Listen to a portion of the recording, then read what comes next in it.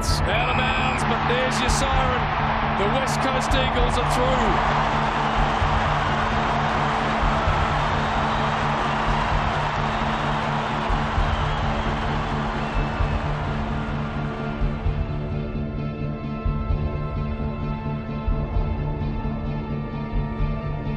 Didn't resemble the way that we wanted to play, but it was more a feeling of letting people down.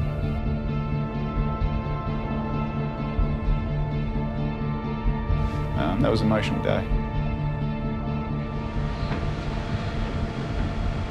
It's got to hurt.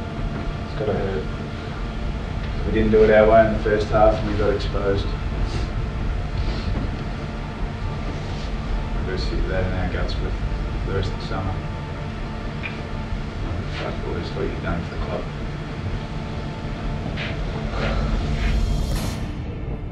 So we start again.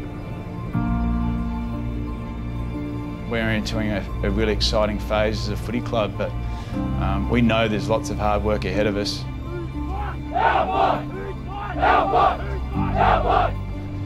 It's a brutal game, it's an emotional game, and nothing in the game's guaranteed.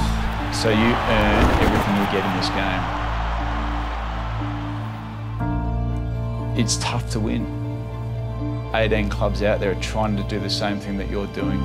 And we've got a supporter base that thrive and love the competitiveness. They love the contest.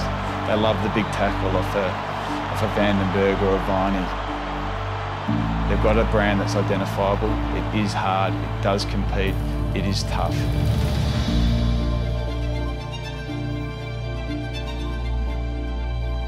It's the finish of Mitch Hannon. You know, when he took that ball and the whole crowd rose. Hannon can go all the way. One bounce, 50, 30, 20, 15, closing, goal! Hannon's got it for the Demons! Melbourne have beaten Geelong in the elimination final. In our first final for a long, long time, to see the joy and the happiness and the crowd, we saw what our supporters were capable of in the finals. And I think they saw what they gave this playing group. They inspired us in those two finals at the MCG.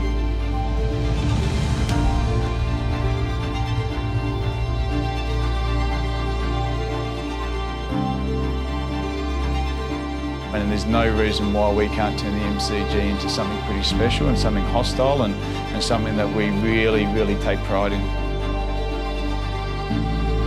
I don't think anyone realised the impact until that moment right there.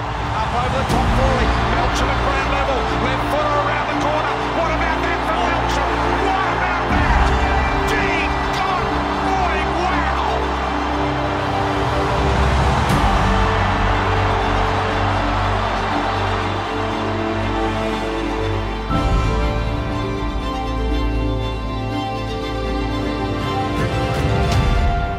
I just don't think they understand the magnitude of how they can inspire our playing group.